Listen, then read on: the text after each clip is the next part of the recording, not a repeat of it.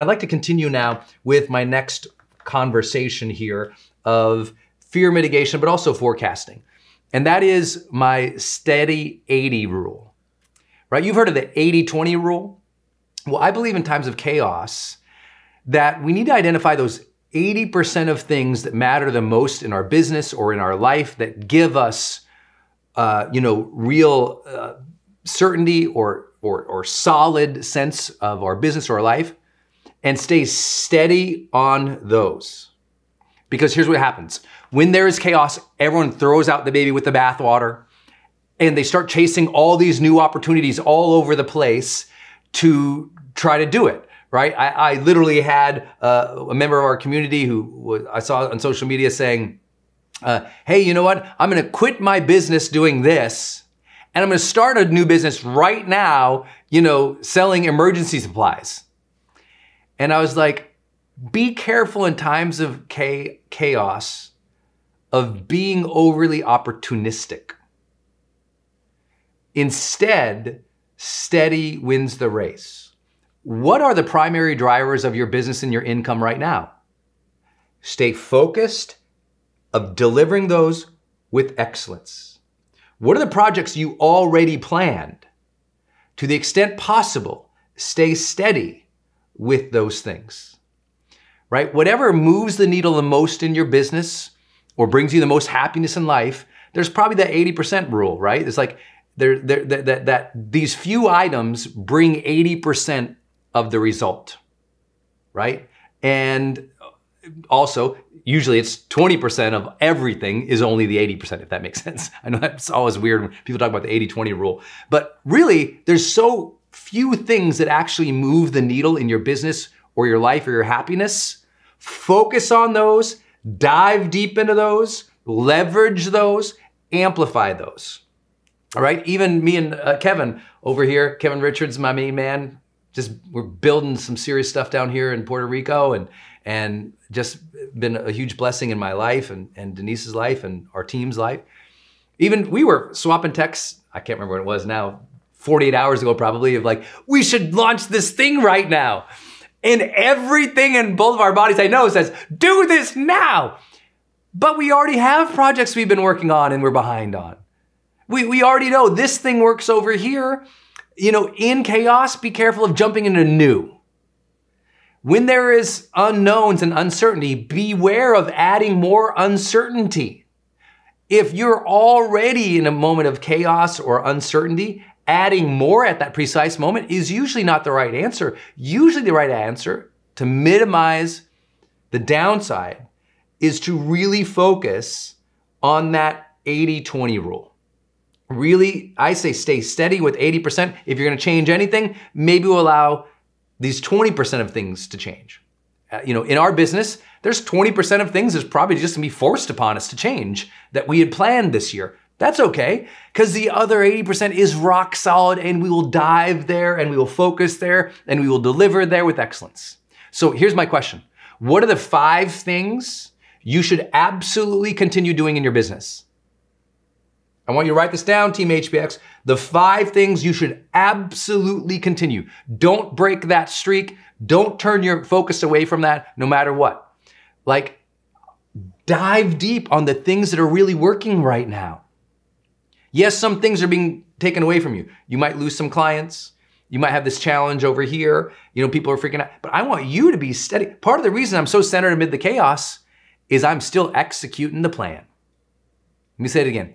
Part of the reason I'm still so centered amid the chaos is I know when I wake up, I'm still executing the plan. As the world freaks out, I'm still executing the plan. And I know some people are going to say, oh, Brendon, that's so easy for you, this reason, that reason, or whatever. No, I mean, many of you guys know I was sick the last 2 weeks. I did not have coronavirus. So I want everybody to be cool with that. But I got like the seasonal flu. And I'm 1,000%, I'm okay, don't worry. But I got sick. My immune system was compromised after doing my event. And days and days later, I just started getting sick. And I was scared. I didn't feel good. It was the first time in my adult life I ever had the flu, the seasonal flu, and it sucked. And of course, I quarantined myself too because I was like, oh, I don't want to get anyone sick. I didn't know what to do. I was in bed most of the time. It was no good. And I still woke up incredibly confident. How? I was still executing the plan. Sometimes the plan gets put off a day or two, or sometimes 2 weeks. Guess what? I'm still going to execute the plan. We're going to get into June, ladies and gentlemen, and we're going to look back at the specific time where we really had to hunker down and close some things. And we're going to look back and go, oh, wow. Because in June, there'll be a new normal, right? No matter what happens, whether the chaos gets bigger, where there are more people get sick or more people even die, we will be now, more than 2 months further along at that moment. And we will be in a place where we go, oh, this is how it is now. I mean, look at how we adjusted to the global realities of all the global change the last couple of years. Like, it's crazy what we're used to now. The new normal becomes the new normal.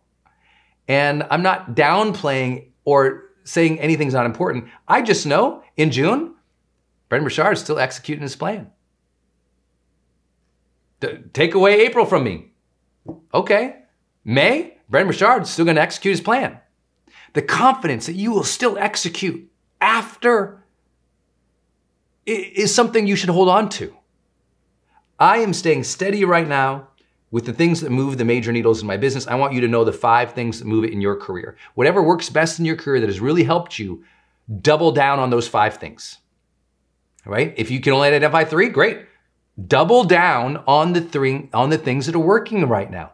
It will give you confidence and it will give you momentum. And if you have confidence and momentum right now, trust me, you're emotionally going to be dealing with this better.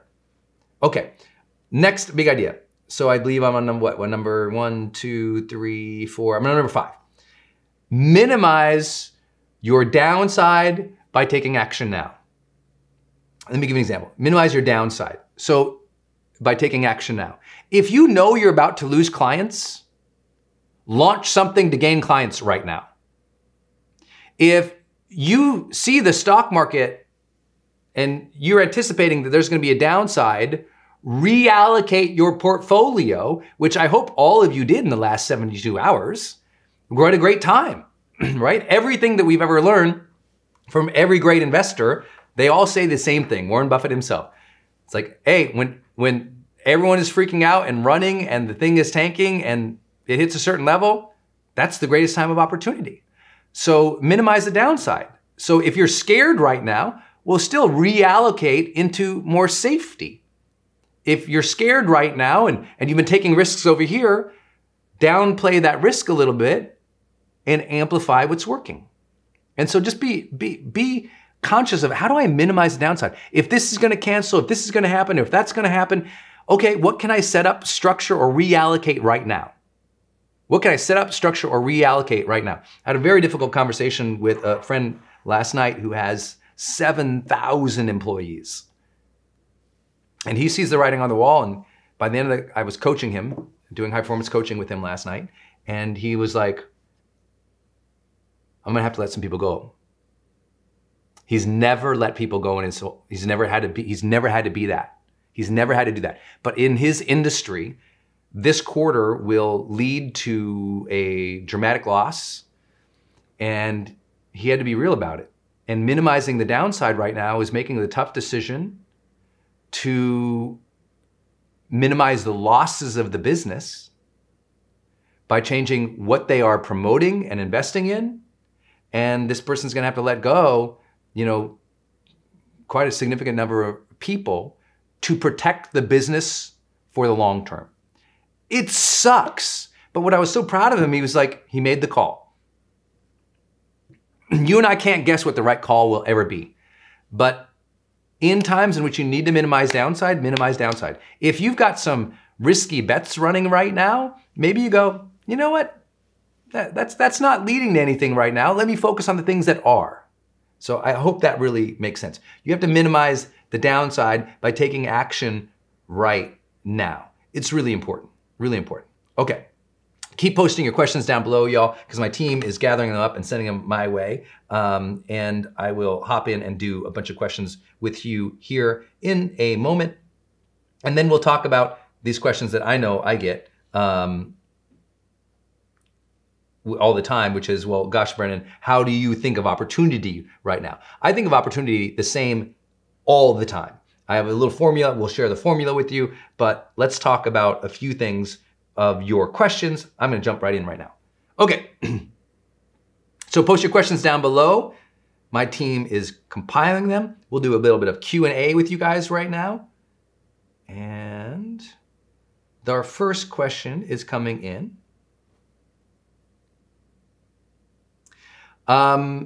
Jasmine Lee. Hi, Jasmine. Hi, Brendon. There's this saying that let your faith be bigger than your fear. Would you be able to share your insights on how you approach that or how we can achieve that? Yeah, I think that's really important right now. I think faith is a daily thing. Here's my perspective. I don't think faith has to be any bigger right now than it was last Tuesday.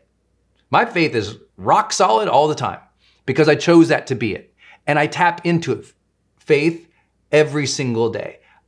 You have to find your way of doing that because here's that, either you're tapping into fear more or you're tapping into faith more. It is a conscious decision of where your mental bandwidth is going. Right now, you can log in right now and look on Twitter about all the outrage, or you could look at your Bible verses. That's a choice. One is going to lead to one feeling and one sense, and one's going to lead to another. It is a conscious choice of where your attention goes, Jasmine. Where is your attention? That is the most important thing right now. Because when you can tap into that and take conscious control, everything shifts. And I think faith is incredibly important in times of difficulty. So tap into it more. For those who have faith in whatever way you define that, tap into it more. Period. Tap into it more. Okay, thank you for asking, Jasmine Lee. Just for being here and being part of our community and asking a great question. Today, for Jasmine Lee, let's give her our $300 course called the Confidence Course. Marcel Saman is asking, how do you best think about the needs of others when making tough decisions? A risky move might negatively impact people I care about, but maybe I estimate their bad feelings as worse than they'd actually be. Marcel, you answered your own question. We always assume that when we take risk, it's going to ruin other people's lives or it's going to make other people feel terrible. When in reality, almost all the time, even people you deeply care about, they're focused on themselves. They're truly focused on themselves. And by the way, they should be accountable for their own feelings and their own realities outside of your actions. Now that's super hard to say because, when you talk about parents or you talk about team leaders, you say, no, Brendon, I am responsible for everyone. I'm like, you are not responsible. You are absolutely not responsible for everybody's complete reality, right? At some point, the kids got to grow up and the team has to own their stuff too. You can't control everything. What you must do is make the best decisions right now that are decisions of integrity for you and on purpose for you. And when I talk about responsibility to others, service to others, that's huge important, meaning don't compromise in adding value to others, but also don't placate others. Add value to others, don't placate. Meaning I don't bend my future opportunities to the judgments or the concerns of other people, ever. Right? If I have a crazy, wacky idea and Denise is like, that's a stupid, crazy idea, you know what we're going to say? Let's test it. Let's prove it to be either a great idea or a crazy, wacky idea. At the end of the day, I'm not going to compromise how I show up for her just because I go do something else. I can still add value to our relationship and our marriage, even as I try crazy things, right? And that's the whole thing. This is where fear really gets a hold of people. When they catastrophize, they make fears and results permanent things. Marcel, I wouldn't worry at all because what you need to do is test. See, everyone thinks of risk as in either win or lose, gain or ruin. I'm like, no. Real risk is test. Just try the idea in a minimal way and see the impact and see how you feel about that and how you're capable of handling that or scaling that or growing that. Communicate with other people that you are in a test. When I communicate with other people that are in a test, they're like, oh, okay. If I tell you, I'm changing our lives and you have to go with me, damn it.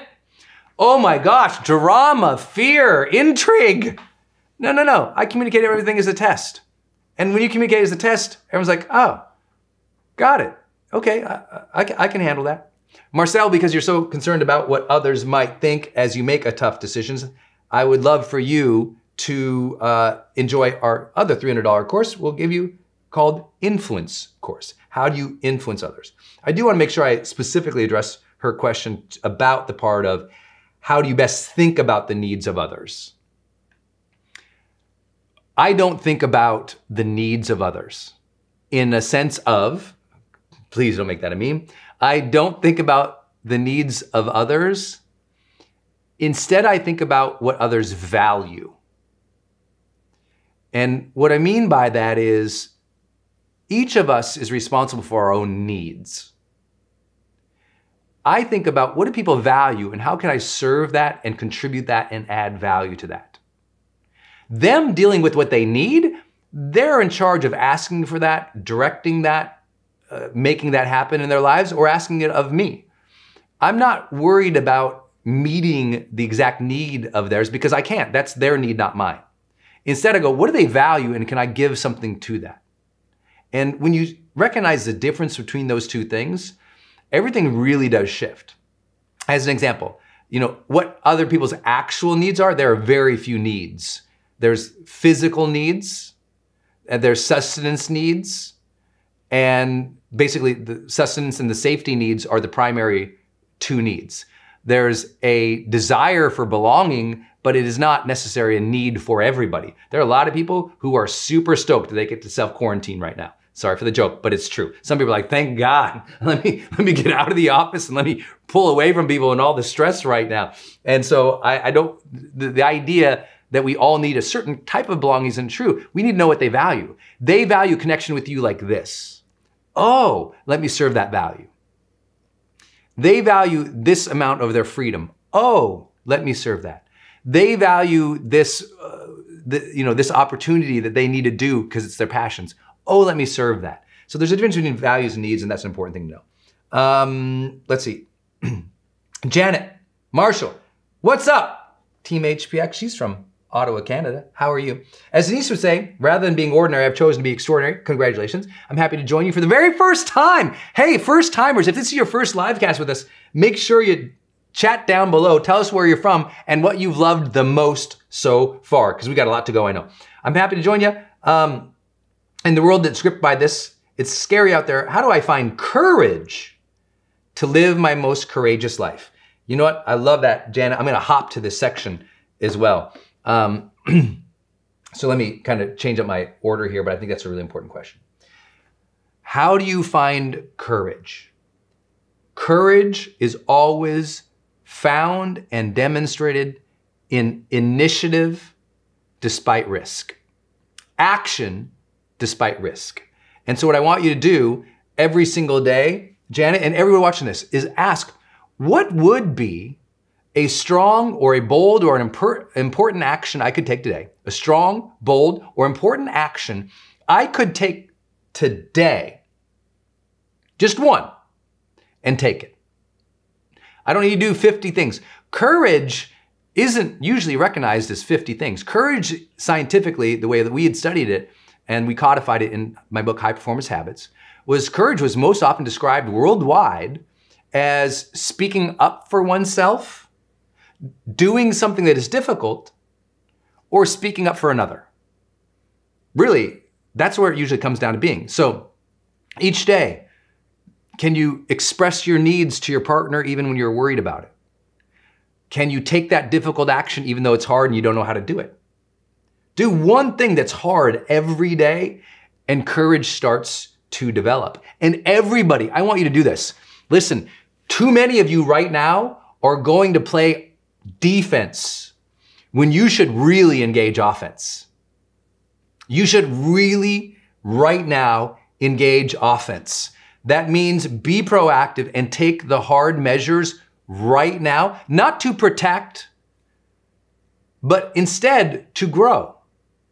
Because courage is always something that strengthens and expands us, right? It makes us better by addressing something that is scary and taking action anyway, that is of service to others or service to the growth of our purpose.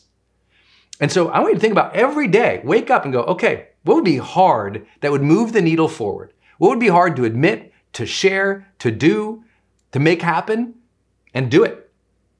And do it. That's a great question. And thank you, Janet. And thank you for everybody who is new here today. Janet, just for being here, we're going to give you one of our courses called The Courage Habit Builder. The Courage Habit Builder, for Janet Marshall for being here. I appreciate you being here. Let me jump back into some more takeaways. I want to talk about forecasting, and then I want to talk about opportunity. People right now are asking, Brendon, amid all the crazy, how are you thinking about the future? How are you thinking about next week? How are you thinking about next month, next quarter, next year? Let me begin by saying this. The first way that I forecast is by establishing and sticking to my daily rhythm of things that moves the needle for me.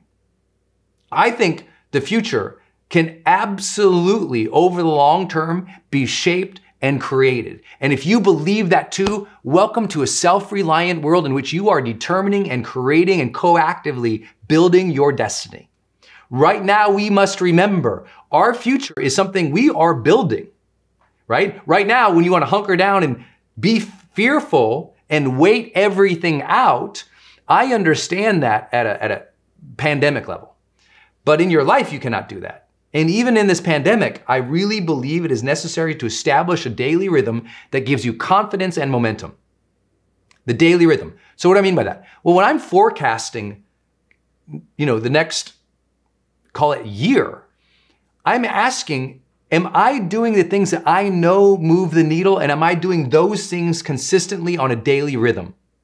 My forecast in my business for 3 quarters from now, I don't think in any way is different than it would have been with or without the pandemic. And I know that sounds crazy for anybody to say, but because I know my business and I know how I am going to show up and I know the results that I can and do create, I know that, you could come and rely. Kevin can pull, the last 5 years of my business, look at all the data, look at what my output was on a daily rhythm basis and go, oh, he kept doing these things and these results. He's pretty steady. I think that's important. Again, steadiness. But forecast with your daily rhythm of effort. Don't forecast on fear. Don't forecast on this. No, I am going to predict my future based on how I show up today. Let me say it again. I'm going to predict my future based on how I'm going to show up today. If I show up today and I show up strong and confident and disciplined and focused, I know there will be more positive outcomes than if I did otherwise. Let me say it again. I know if I show up today strong and capable and focused and disciplined today, I know I can forecast the outcome being bigger, better, and a future that I want, more so if I don't do those things. So all forecasting must begin with daily effort and behavior. Matter of fact, I tell people all the time, forecasting, 90% of it is how you showed up today. 90%. Your today is predicting the future. Your outcomes in 3 weeks are completely determinant upon what are we doing leading up to those 3 weeks. I really believe it's really important. So daily rhythm, forecasting. Second, big idea, you got to look back right now in a time and space like this. Don't get trapped in this monthly thinking. Don't get trapped in the next month. As we're doing this live cast with you right now, the international travel bans have been mostly set for a period of 30 days. Almost all meeting restrictions have been set only for the end of March or for the next 3 to 4 weeks. And almost all quarantines have been approached as something that is 30, maybe 60 days. As of now, who knows if this changes? I'm just sharing as of now as we're actually doing this. What that means is we're looking at a 30 or 60-day period of time. I don't think you should forecast a 30 or 60-day period of time. Remember my friend with the 7,000 employees? What I did with him is I said, let's pick up perspective. Can you look at your last 3 quarters with me? And instead, because a quarter is a much better average period of time, your quarter, this quarter, might be really jacked up, right? Because a lot of fear and panic. I mean, look at, our friends in the transportation industry, in hospitality right now. They're getting their shirts taken from them. But if you look at their historical average on a quarterly basis, say 1 year, 2 years, that's much better predictor of where they're going to be at in quarter 3 of this year and quarter 4 of this year. Why? Because the establishment of the new normal is an ongoing, always trend. The establishment of a new normal. So let me say this. 3 quarters ago, guess what was happening 3 quarters ago? New things, crazy things, volatile things.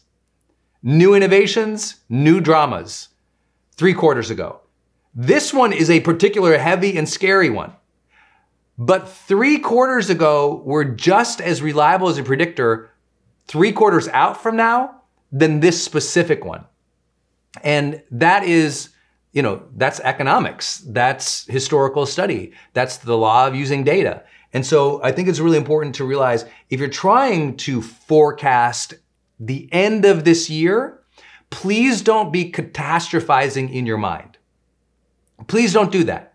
It's gonna keep you up at night, cause anxiety in your marriage or your spouse or your relationships with your team that you do not need yet. You cannot possibly predict December right now based on this month.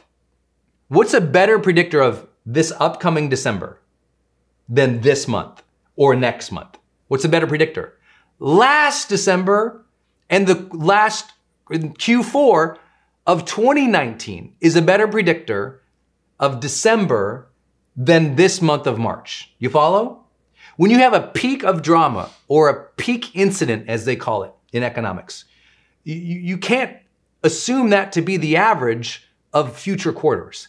That is not a good use of forecasting. So I would rather you say, okay, if you're genuinely interested in December of 2020, I want you to do a historical analysis of your last 3 quarter 4s of the last 3 years. So go back to Q4 of the last 3 years and ask, what did we do? What worked well? And now start thinking and planning that way for this upcoming one. I'm not saying we're not all gonna have to adjust to some realities, but if you look at the Q4 of the last 3 years, new normals were developing then too.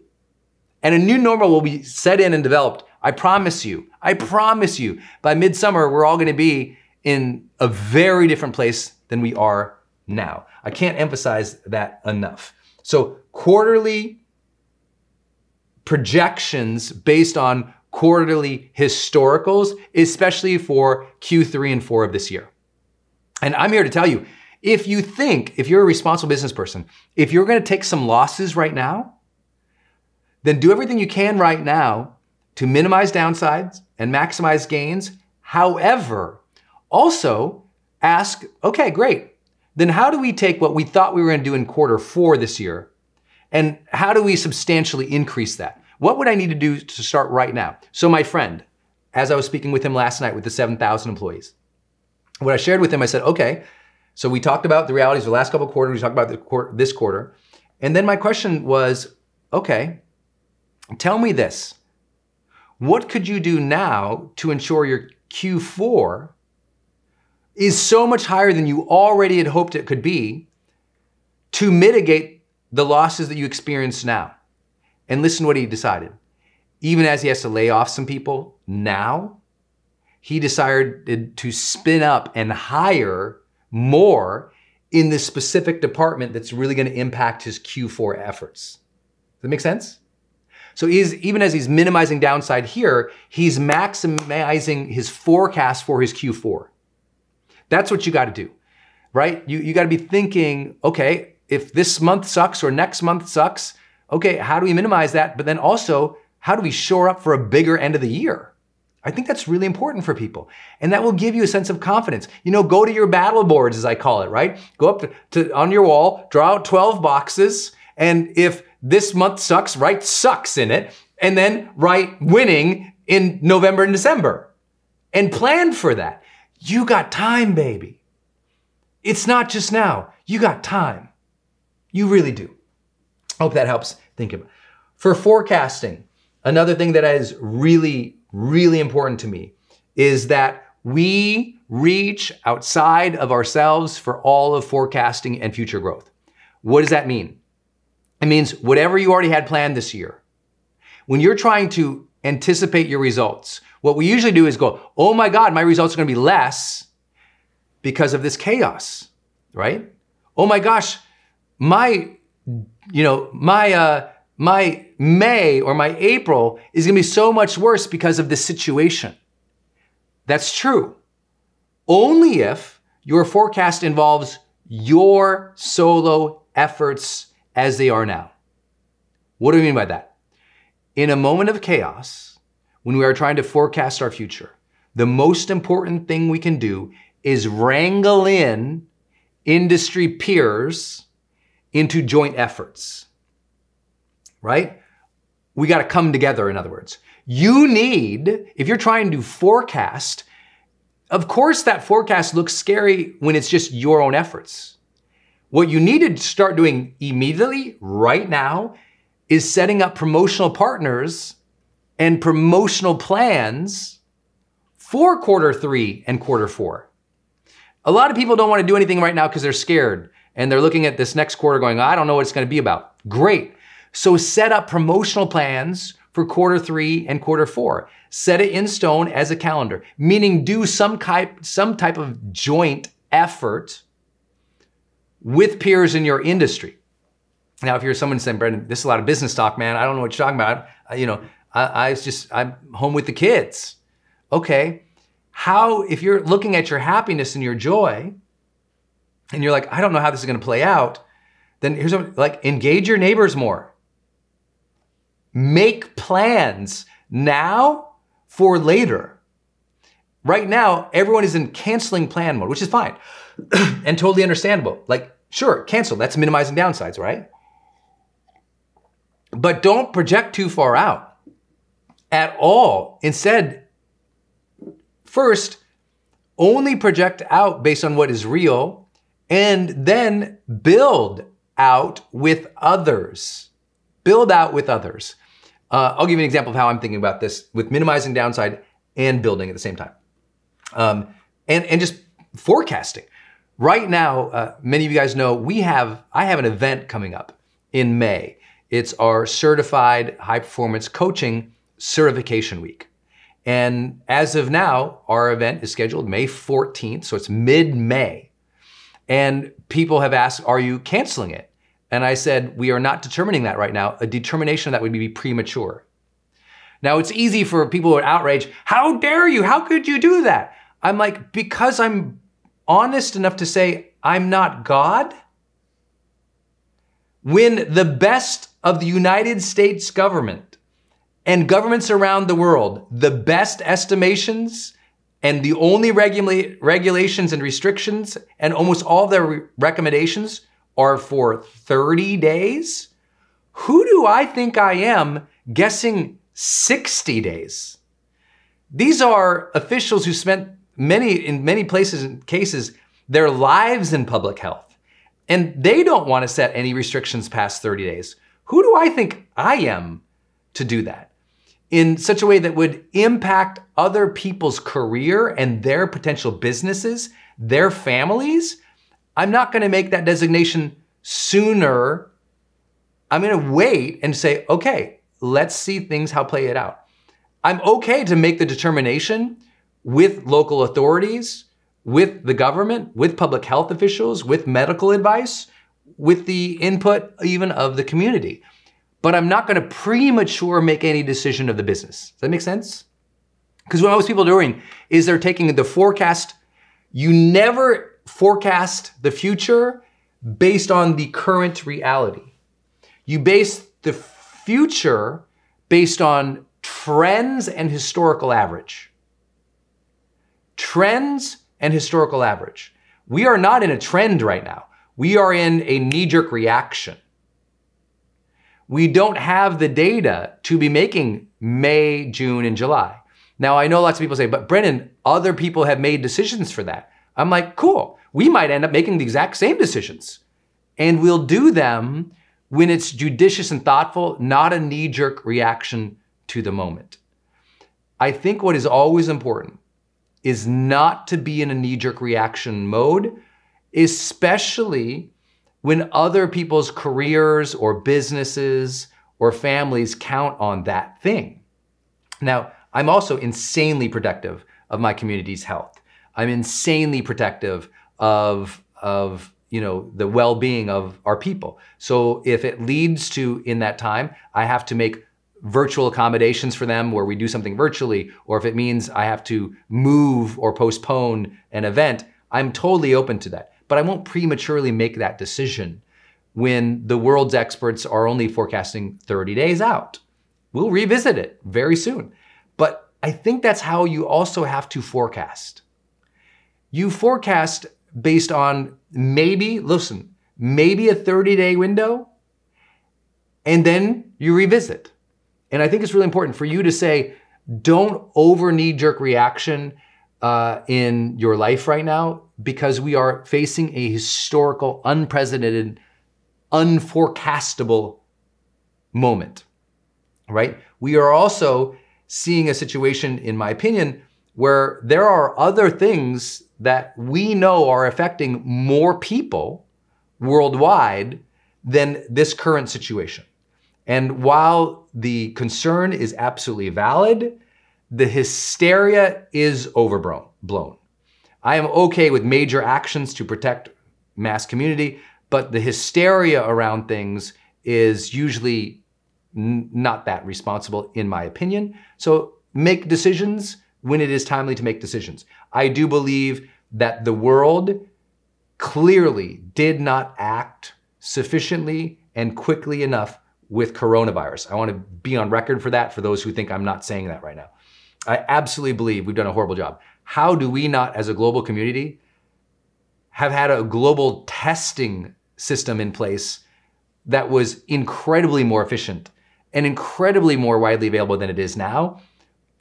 That is something that we should have had, no question. So please don't think I'm not taking things seriously. I'm absolutely taking things seriously. I absolutely think we could have done a better job. But I also know your life and your business and the future of your family is dictated upon you forecasting accurately right now. And forecasts are always better on a trend line than in the moment. So let that trend develop a little bit so you can understand what is happening before you make a knee-jerk reaction for your particular business or for your particular career. I hope that helps think through that. That is my approach to that. Okay, that is my approach to that. Next up, on forecasting, you must find where you are, if you're in business, find where are you spending right now, and you must very closely watch that trend line over the next 4 weeks. And do not make decisions to end any campaigns based on the last 72 hours. I've had so many friends who are like, oh my gosh, this conversion didn't work well. I'm like, yes, people were busy buying supplies. I can't believe, they're catastrophizing based on their return on ad spend in the last 4 days. I'm like, you know nothing about your business based on the last 4 days. Please don't catastrophize. I think forecasting should be done on a trend line, and I think it's really important to recognize that you have the opportunity right now to identify, pay closer attention to your numbers than ever, but also if you happen to be in a place where whatever you are doing stayed steady. Let me say this again. If whatever you are doing has stayed steady in the last 7 days as a trend, stay committed to that. And if it stays steady again next week, if there is a steadiness over a 2-week spend trend line, in an incident like this right now, I'm here to tell you, consider doubling down. Because that means you have, quote unquote, a bulletproof campaign running.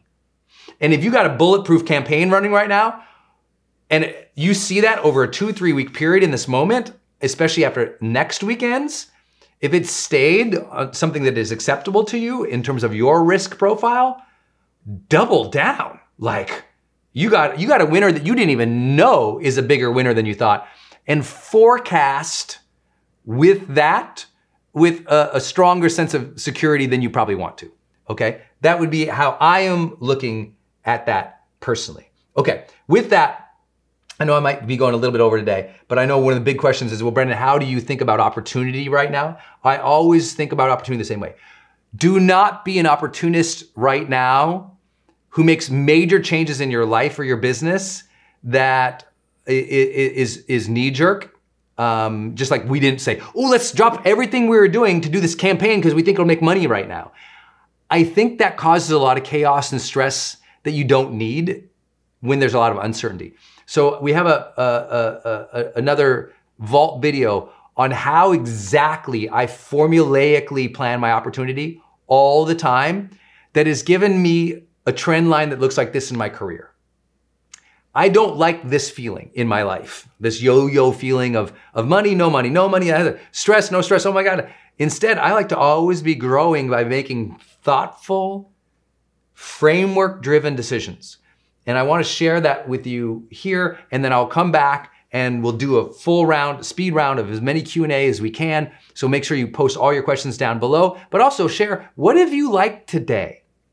I would also ask, as is playing, for all of you to participate as a global community and also share your advice right now of how you think other people can deal with fear or with forecasting. So in other words, this is time for you to all not only ask your questions, but add value. My team will compile questions, but also add value as a community and take notes also on this framework for opportunities, because this is a great long-term framework that will pull you into quarter 3 and 4 and in years future, making decisions that are right for you specifically. Okay, with that, roll that, Kevin. People in productivity always ask the first question. They say, well, Brendon, how do I evaluate things? Because I'm a productive person, but you know what happens to me is I keep getting distracted, or I don't know which one to do. I've got 2 good options. I'm not sure which one to do. I'll share with you my shorthand. I got 2 frameworks that help me every single time. They're like back of napkins, things I can do that really help me decide between 2 different things, because I get offers all the time, as you can imagine. I'm like, it can be overwhelming. And so here's how I do it. Future value plus L. Oh, yeah, plus PD. Okay. This is my magical shorthand that helps me so much. The terms of any deal has to be less than ROI plus FV plus L plus PD. Okay, next up. Just checking if you're here. It's a super simple one. Okay, I got option A or option B. I'm gonna run them both through this equation, and whichever one wins is the one I'm most likely to choose. And if they're really close, I'll run them through the second framework I'm gonna show you. So the first one is easy. Time, energy, resources, money.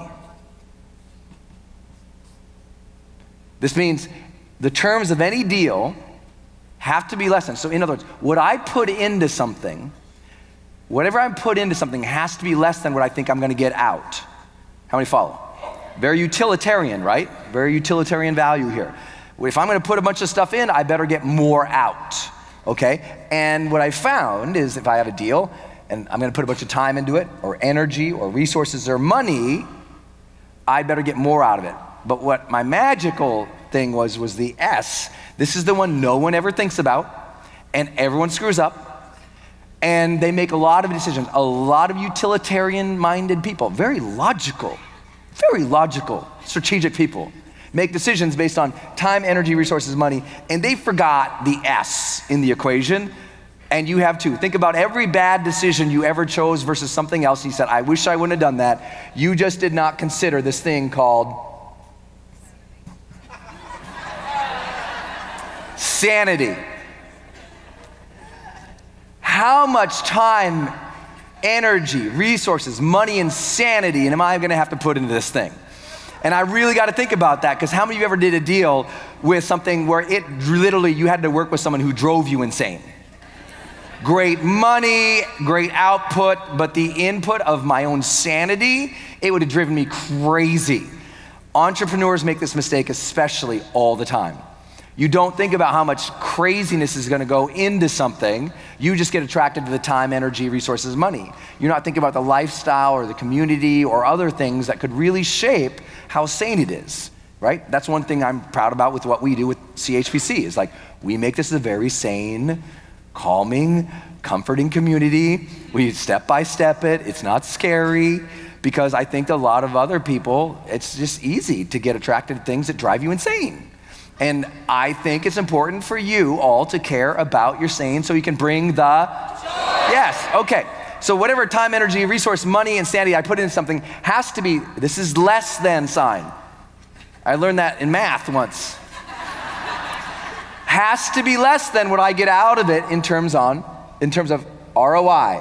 You know what that means? Return on investment. So this is a straight one-to-one. Whatever I put into it, I better get that out in investment. I better get that out. It better save me some time, build my energy, build my resources or my money, or I don't want to do it. That's straight up return on investment. And then FV is where most people fail to have strategy. FV stands for future value. Never do anything just for ROI. This is where they wreck kids in business school.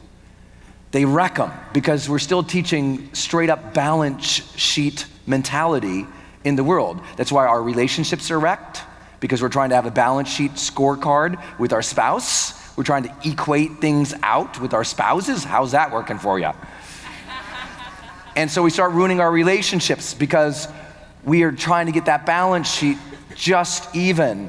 And in real life, we want future value built into deals. I want you, if you're gonna do something, I want you to be able to look out and say, wow, that's gonna benefit me in 1 year, 2 year, 3 year, 4 year, 5 year. Like, I can see how that piece right now, that's gonna be a building block that's gonna serve me later on.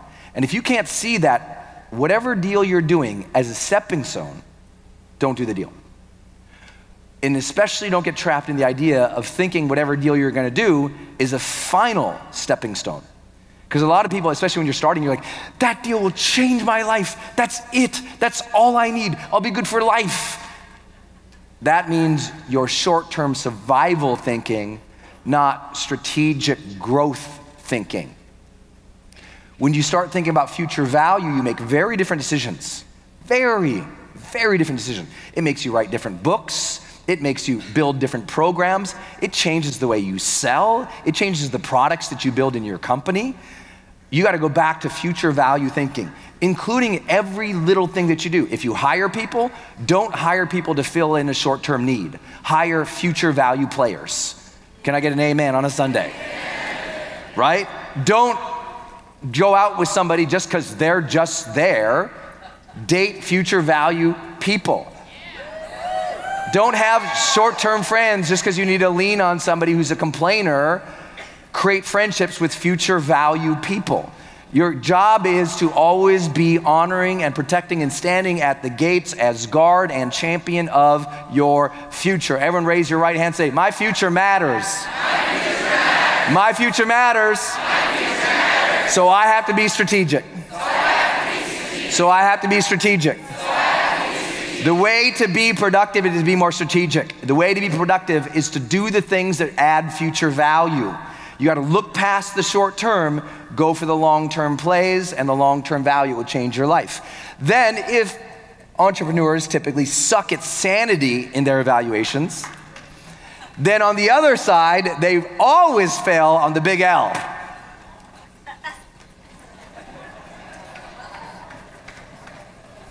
lifestyle. They'll take the deal because it's good time. It's energy. It's making a lot of money. It's not too crazy. It's not too crazy. I can handle it. But they're not thinking on the other side, boy, if I say yes to that, that means I'm going to be working 20 more hours a week. Who's ever said yes to something that made you work 20 or 30 or 40 more hours a week and you didn't anticipate it? Yeah, I've been there too. And listen, is that related to your productivity, yes or no? Yes or no? Yeah. When you make decisions and you're not looking at the future value or thinking lifestyle, no wonder your short-term productivity is wrecked. Because you said yes or jumped into something that wasn't your thing. It wasn't of your character. It wasn't who you are. It wasn't the lifestyle you wanted to be. It wasn't who you wanted to become. And that's because you didn't take into account personal development either. You can't keep saying yes or keep evaluating things in like, well, that sounds good. Just because it's good, does it serve who you want to become? Okay, my friends, I hope you enjoyed that terms framework that I just gave you, because the thing I wanted to point out to you there is you can clearly see I'm always thinking about where is my time, my energy, my resources, my sanity really going, and I won't put that into anything that won't lead to some real personal development or lifestyle growth. It's why right now, and I bring this up specifically because people are like, what should we opportunize on? And what should we take advantage of in this emergency pandemic? I'm like, don't. If you didn't see the opportunity prior as something that you are passionate about, that brings purpose and growth and future value to you, then listen, why? Never do something in the short term if it doesn't lead to real future value or joy or growth for you, because that just means you're a hyena.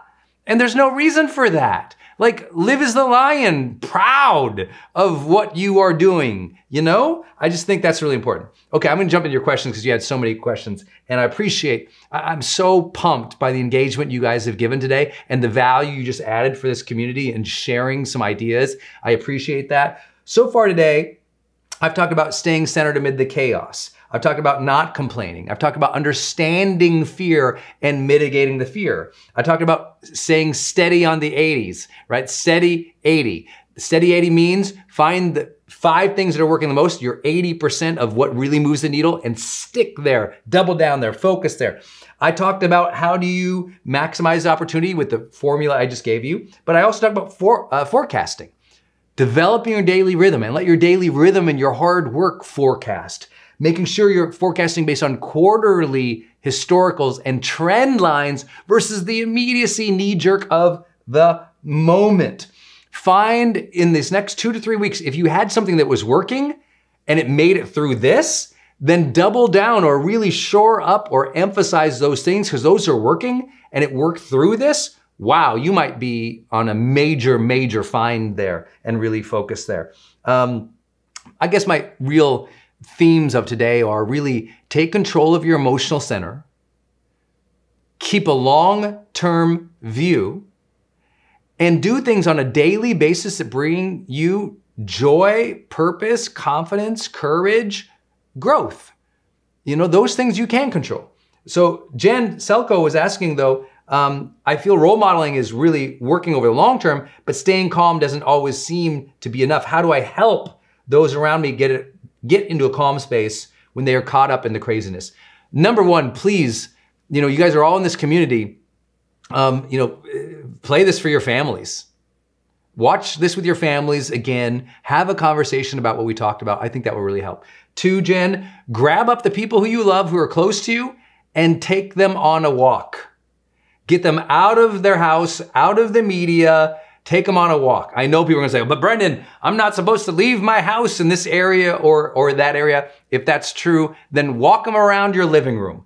I mean, like, take a break from it all in whatever way that works for you and talk about things that you care about again. Talk about the future, plan about the future. Pick people's perspective out about now and talk about things. If your kids' college just got canceled, It doesn't mean you still can't talk about what their major is and what they're excited about when they go back to school, about the friends they've met in school that they can't wait to see again when they get to go back to the dorm. We get to choose the topics in which we explore with our loved ones. That's how you choose calm. You talk about things you're passionate about, things about that are coming up in the future that are good. And when you are sensing anxiety or stress, you help them take a break from it and you remind them to take a break from it. Limiting screen time for people right now, usually we gotta do that for kids. Maybe you gotta do that for your husband who's just checking the thing too much and have the conversation. Jen Salkai, I hope that helps you, and I appreciate you being a role model for those over the long term. Tell people stay calm. Also, what I like to do, Jen, is give Jen our access to our program called my Wellness Masterclass. Our $100 course. There's things in there about how to manage your mind that will assist you, and you can use that same intel to help other people. Okay, Luke is asking, what virtual knowledge industries or services do you see set for growth given this time and the scare? What is about to take off? Luke, all things that facilitate people communicating virtually. Obviously, that's the big thing. I mean, Zoom and Vimeo and other video conferencing modalities are gonna have their greatest seasons this year. When you think about all the losses, where the losses are, and how do you mitigate that with a new technology or a new service?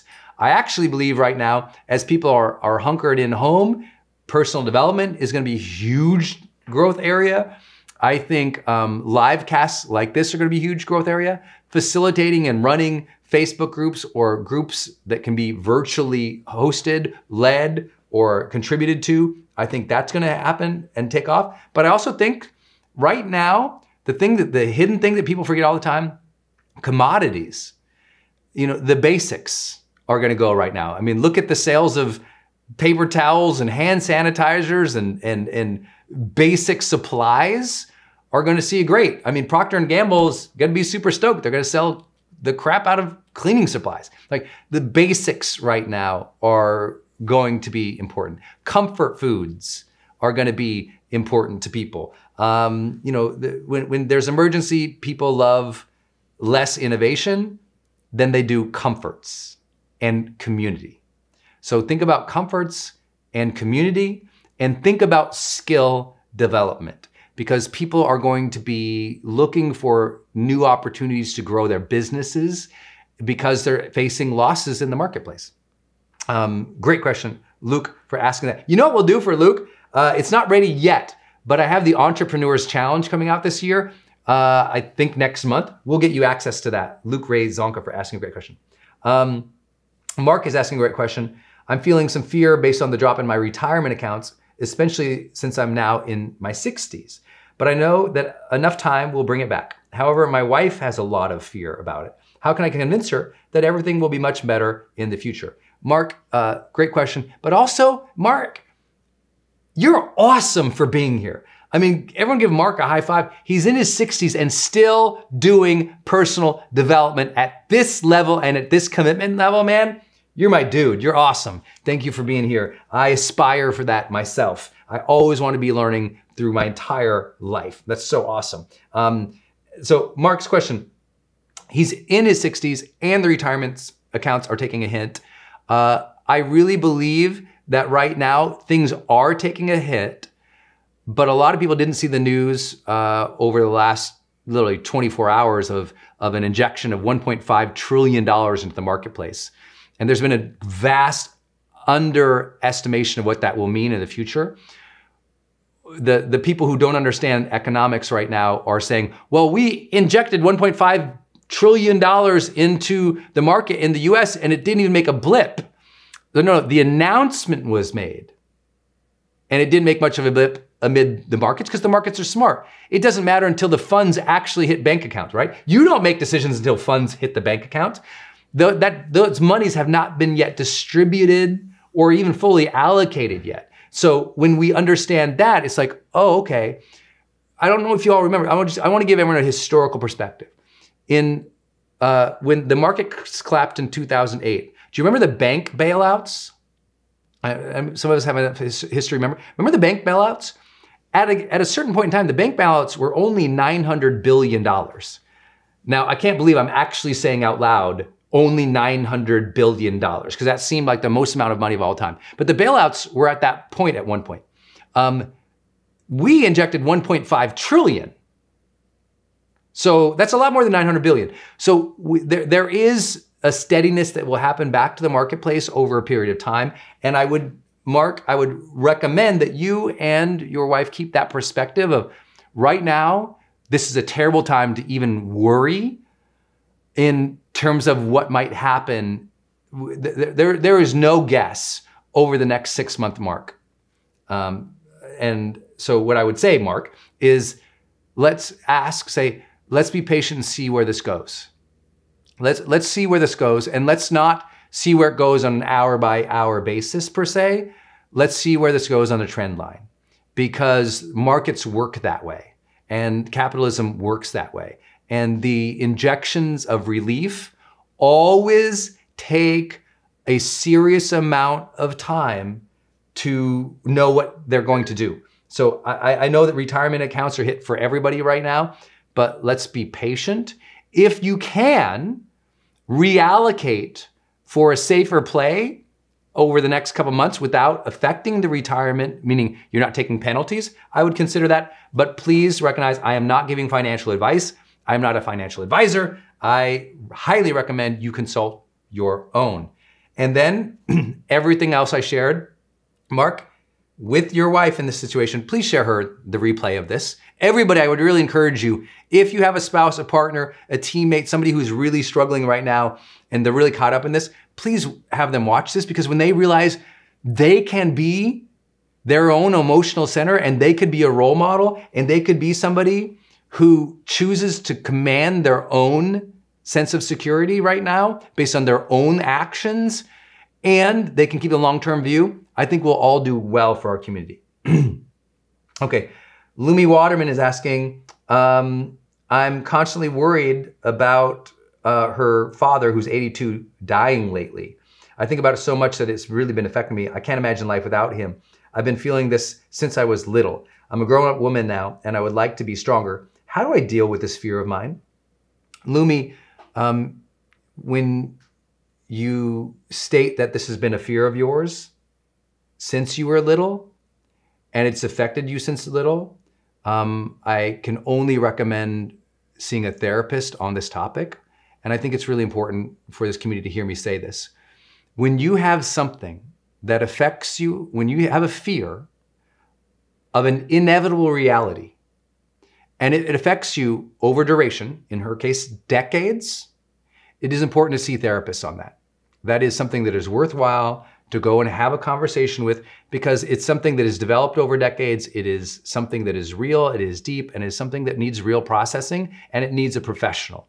That is not something I can give you a pat answer with.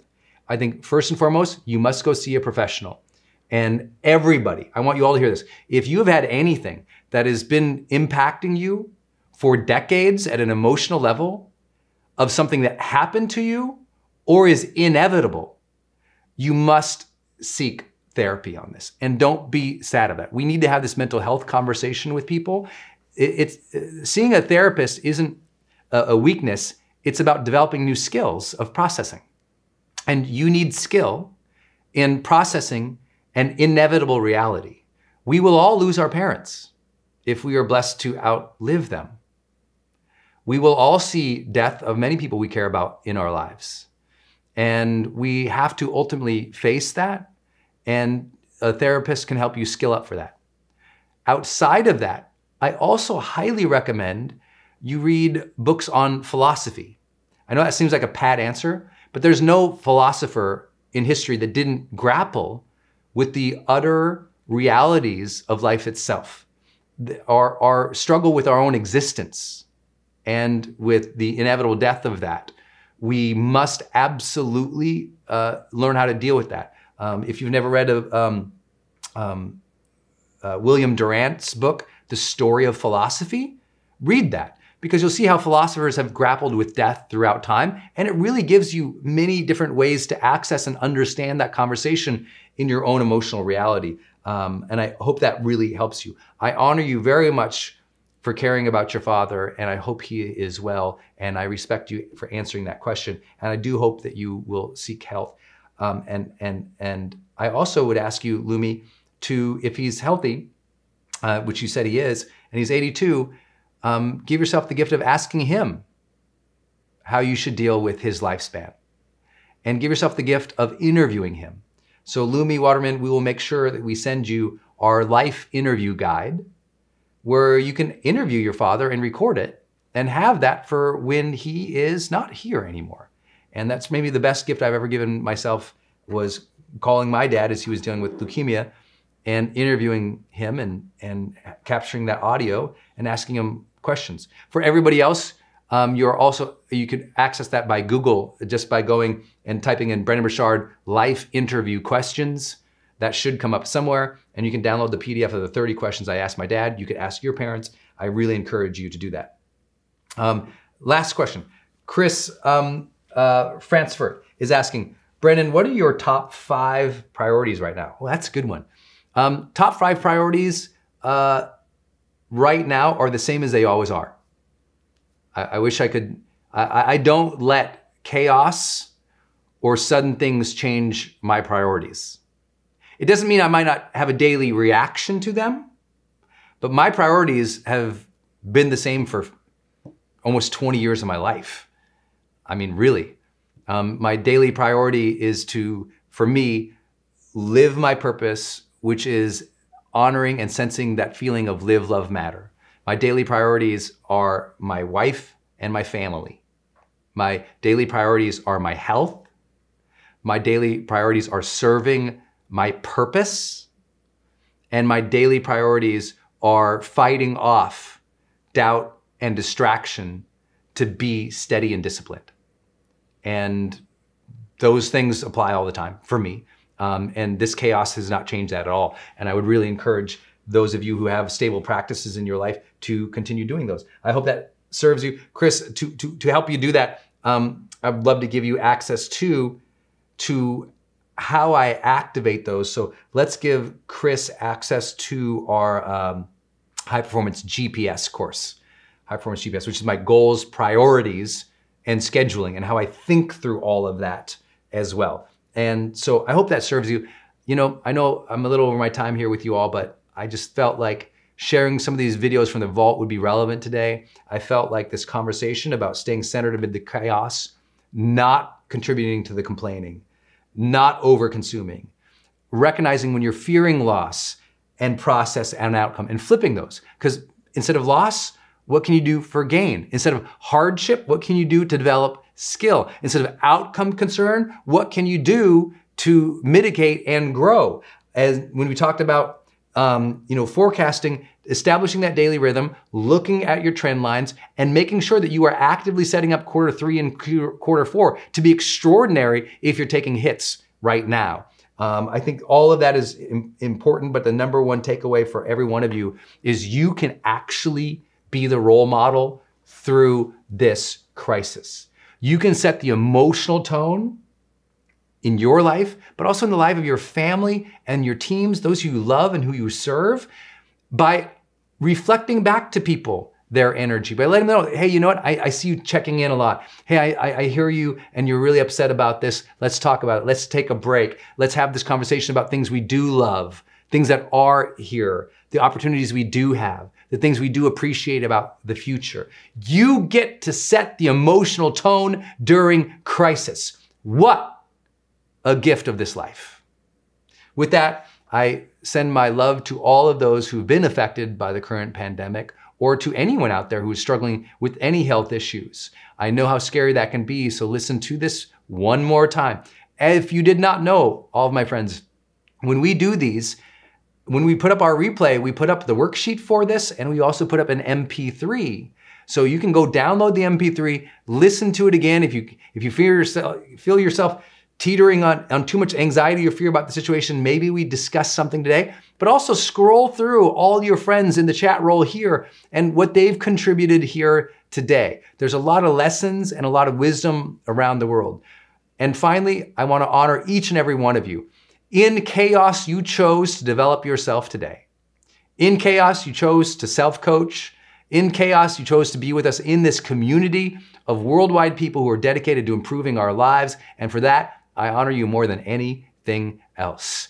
Even in times of crisis, my wife's dictum still lasts. We can go out there and choose to be ordinary and reactive, or we can choose to be extraordinary still. So my friends, go be extraordinary. Thanks for tuning in today.